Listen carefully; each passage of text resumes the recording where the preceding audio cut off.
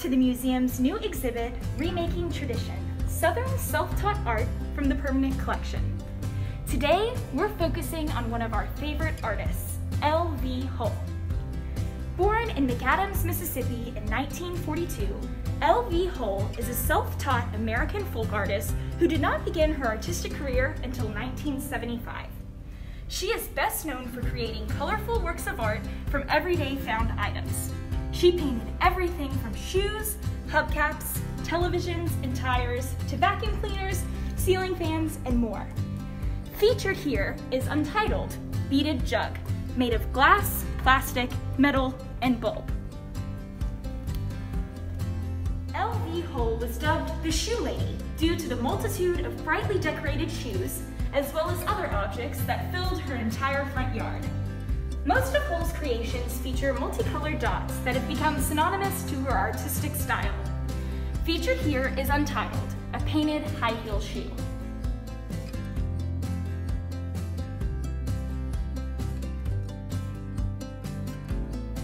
Welcome to our virtual open studio. For today's project, we will be designing and decorating our very own shoe, just like L.V. Hull. Step 1. Find a shoe. Any shoe will do, but preferably an old stinky shoe that you don't wear anymore. Step 2. Grab your paint, paintbrush, water, and a paper towel. Let's get to painting. You can do dots just like L.V. Hull, swirls, squiggles, lines, anything you want. This is your masterpiece, so have fun.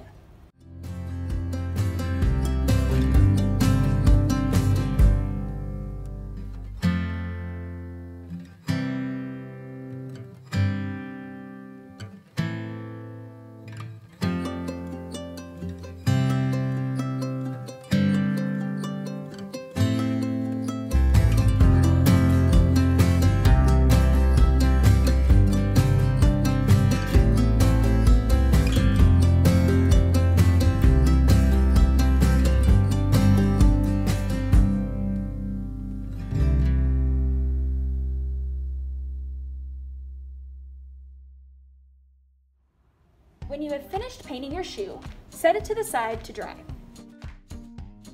Once it's dry, grab your glue, some sequins, jewels, buttons, anything you have around the house to add some pizzazz to your newly painted shoe. Remember, when using glue, just a dot, not a lot.